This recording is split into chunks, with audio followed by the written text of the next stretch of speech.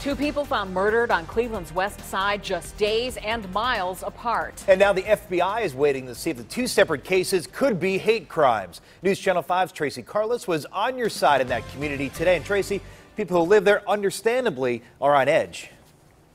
Yeah, Chris, for sure. You know, a range of emotions as friends of the victims are dealing with their grief, and Cleveland police are searching for their killers.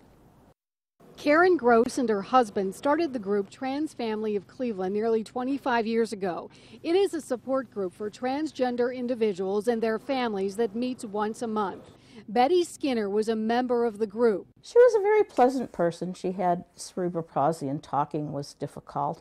She was in a wheelchair. She had an aide that brought her to the group. The 52-year-old Skinner was found dead on Thursday in her West Side apartment. A day later, Brittany Sturgis, another transgender person, was found shot to death in a car on the West Side. Phyllis Harris is the executive director of the LGBT Community Center of Greater Cleveland. It's very raw, it's very real. There's anger, there's fear, there's outrage, there's folks who want to take action and take positive action. Right now, Cleveland police say the two murders of the transgender people are not connected, but they have not made any arrests and they are trying to piece together exactly what happened.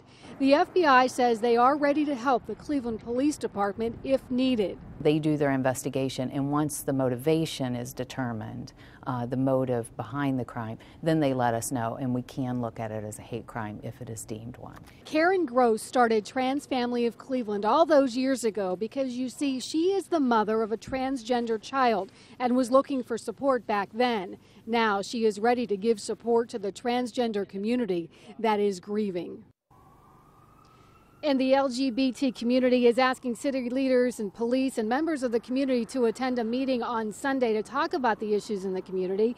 And in the meantime, if you have any information about these two murders, you are asked to call Cleveland Police. On your side, live in Cleveland, Tracy Carlos, News Channel 5.